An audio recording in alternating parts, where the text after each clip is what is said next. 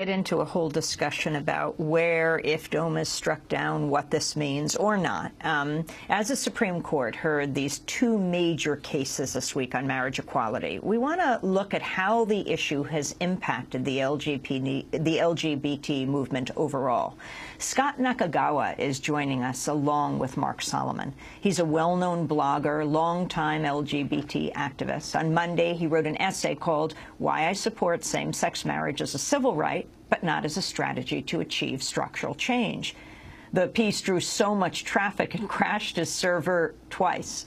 He is senior partner of Change Lab, a grassroots social justice think tank. His work on same-sex marriage extends back into the 90s, when the issue was part of the focus of the National Gay and Lesbian Task Force. Mark Solomon, still with us, National Campaign Director of Freedom to Marry, one of the leading campaigns to overturn the Defense of Marriage Act.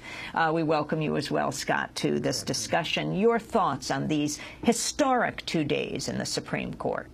Well, I find this very exciting. You know, I'm like many other people watching the TV with bated breath, hoping for a good decision. I have been in a 19-year partnership. You know, my partner is everything to me. And we have been together through sickness and in health, through richer and poorer, and have faced all of the kinds of struggles that same-sex couples struggle with. And so, you know, I'm hoping that we get a good outcome here.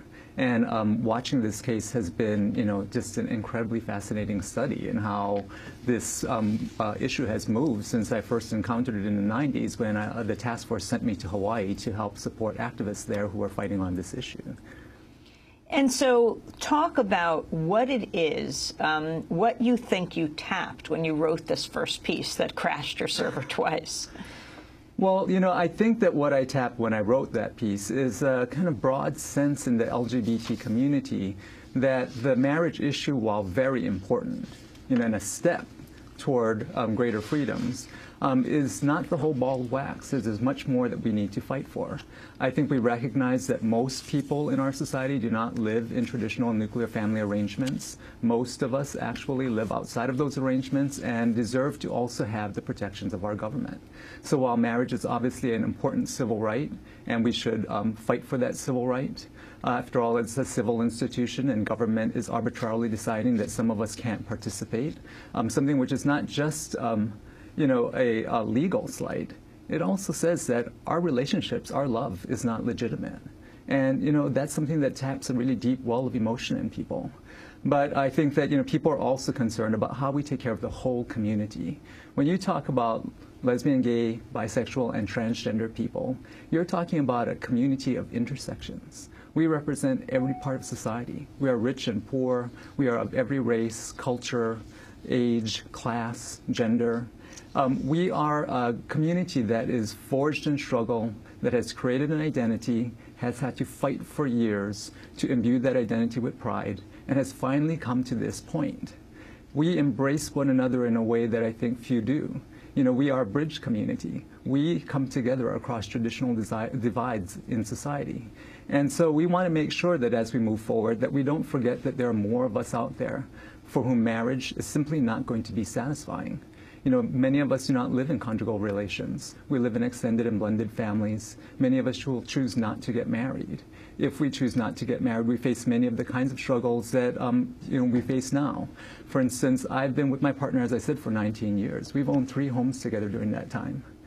We have never owned a home together. We've never been able to get a mortgage together. That makes getting a mortgage awfully difficult, and getting a good one next to impossible. If at any time one of us had died in this relationship, there was no way to really protect ownership of those assets. You know, I employ someone at Change Lab who is in a heterosexual partnership. She chooses not to get married, and she has to pay taxes on her medical and the medical benefits that we provide to her. You know, these are the kinds of concerns I think that we really need to look at. I think many of us also recognize, from looking back at history, the kind of you know, divisive effect that certain kinds of gains can have.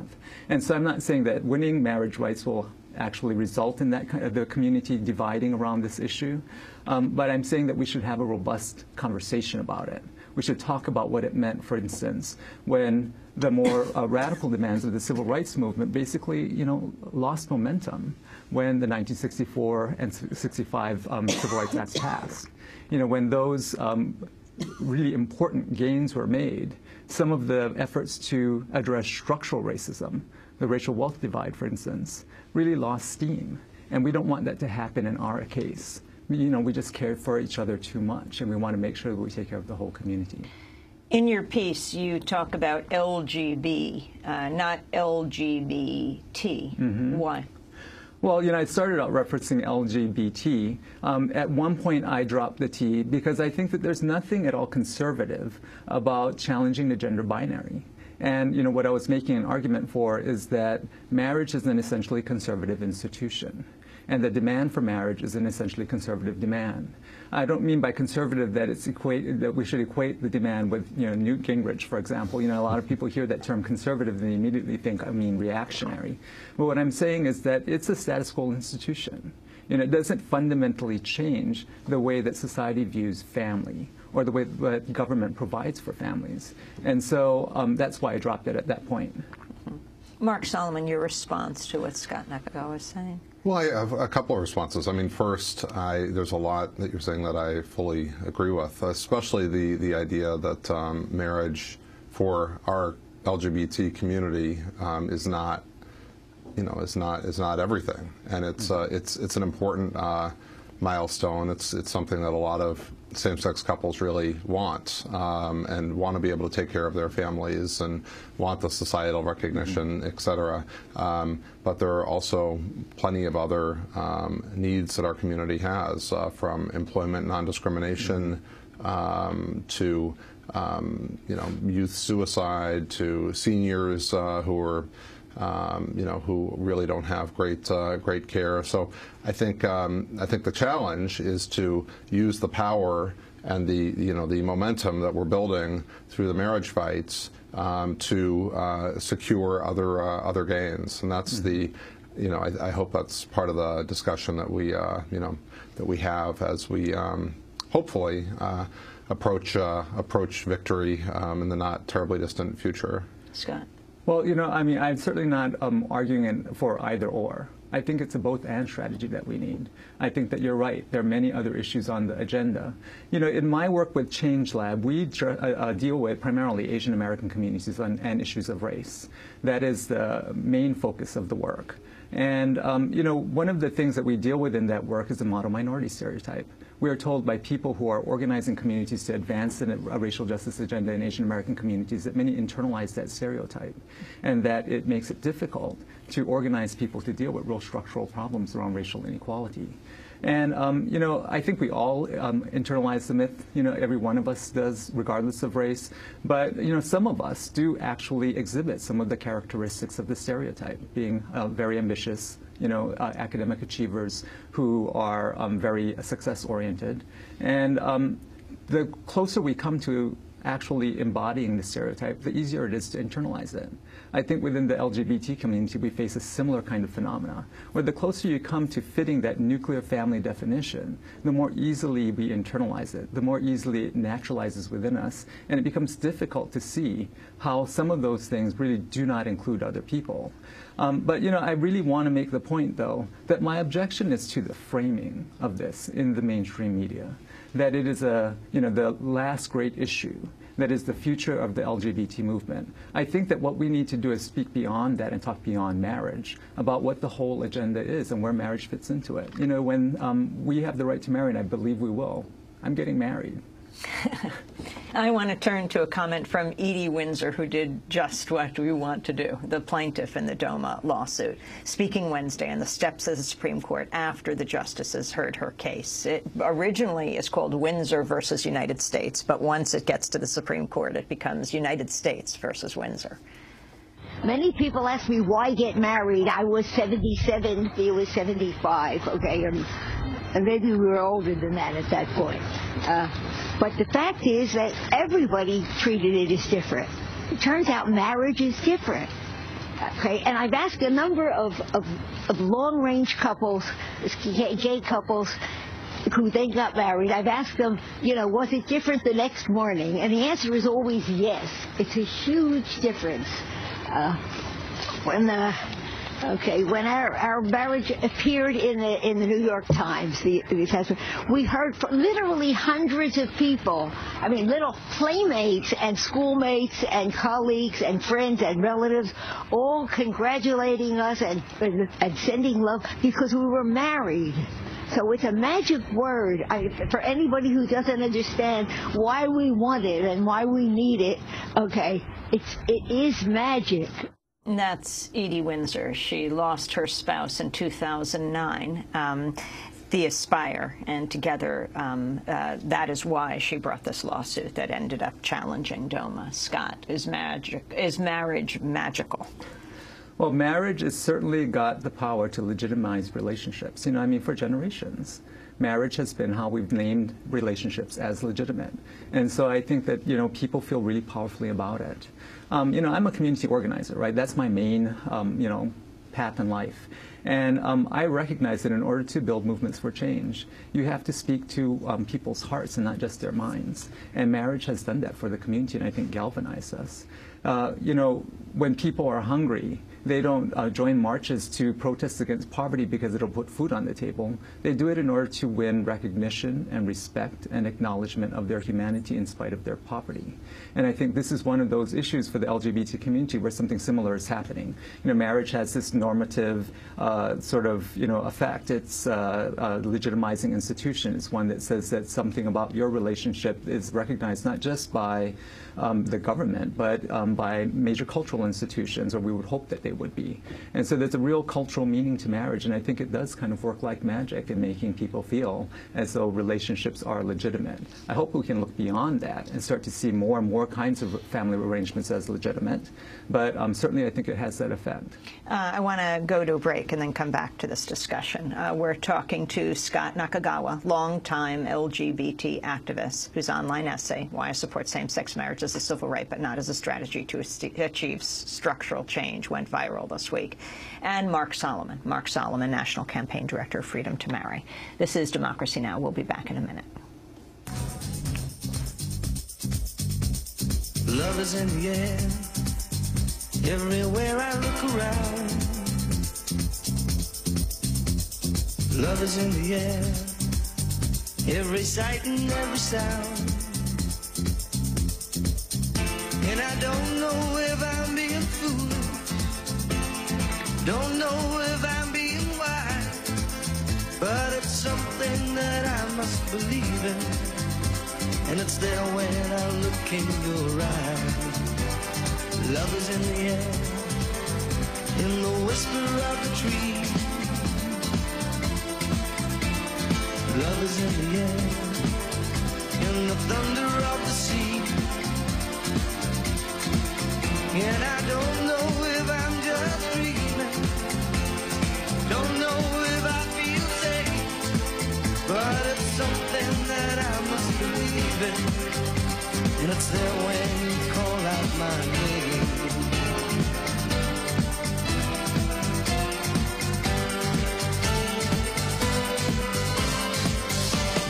Love is in the air, love is in the air.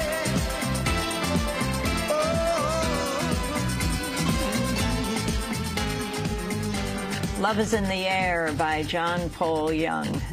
You can see, if you're listening on the radio at democracynow.org, the images of Edie and Thea through their 4 decades. This is Democracy Now!, democracynow.org, the War and Peace Report. Several of the Supreme Court justices spoke Wednesday about how the Obama administration had continued to enforce DOMA even though it would no longer defend it in court. Well, Obama himself spoke about the Defense of Marriage Act during an interview Wednesday with the Spanish-language news station Telemundo. I've known a lot of same-sex couples who are committed, who are raising kids. For them to be treated differently, I think, is not fair, and I think an increasing number of Americans agree with that. So I think it is time for the justices to examine this issue, and I certainly believe that those states that have made a decision to recognize these couples as being married that the federal government has to respect that decision by the states. That's traditionally been how it works. States have defined marriage, and the federal government has followed the lead of the states. And so my hope is that the court reaches these issues and that we end up living in a country where everybody is treated fairly. That's what I think is the most important thing about America. That's President Obama. And as we go beyond DOMA, whether or not it is struck down, can you respond to President Obama, Scott Nakagawa, but also talk about where you see the movement going? Well, where I hope to see the movement going is to address more and more of the kinds of non-traditional families that we live in and to seek protections for those families. I think that when the majority of people within any given society, and certainly within our community, live in outside of traditional nuclear families, what happens to those families is of great consequence to all of us. Not protecting those families makes us all vulnerable. And so I'd like to see us be able to come together and articulate a broad, progressive family values agenda and figure out where that fits into a broader struggle toward achieving the common good. Mark Solomon, your group is called Freedom to Marry. Where do you go from here? I mean, not to say we absolutely know that DOMA will be struck down.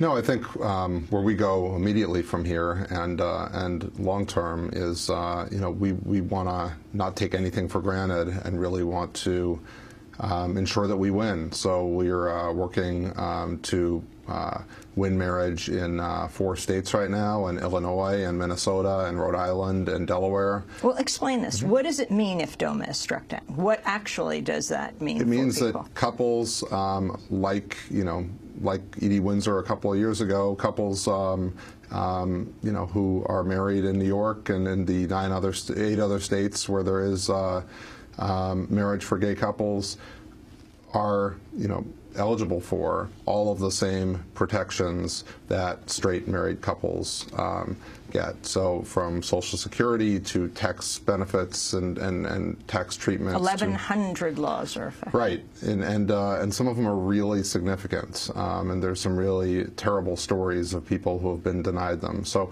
we're going to keep making the case for why DOMA is wrong and the integrity of same-sex relationships and the integrity of marriage and why marriage matters to gay and lesbian people. And we certainly aren't counting our chickens yet. We still have work to do. And the movement that you envision, the issues in particular, Scott, that you would like to see addressed? Well, I'd like to see us, advance domestic partnership protections for everyone. I'd like to see us, make our family laws more roomy so that all of us can fit in them. I certainly think that we need to be a part of the fight for, greater security, greater, more access to more things. I think that, for instance, many of our welfare regulations reflect a very narrow view of family, and I think we need to correct that. It has a real economic consequence for people. And so I think that what it is about piecing together the way that these laws fit more and more people, every part of our community, and articulate an agenda about it. I want to thank you both for being with us, and I want people to weigh in on our Facebook page. Thanks so much for watching this report from Democracy Now!, your daily independent global news hour. We don't accept advertising or corporate funding, but rather rely on donations from viewers like you.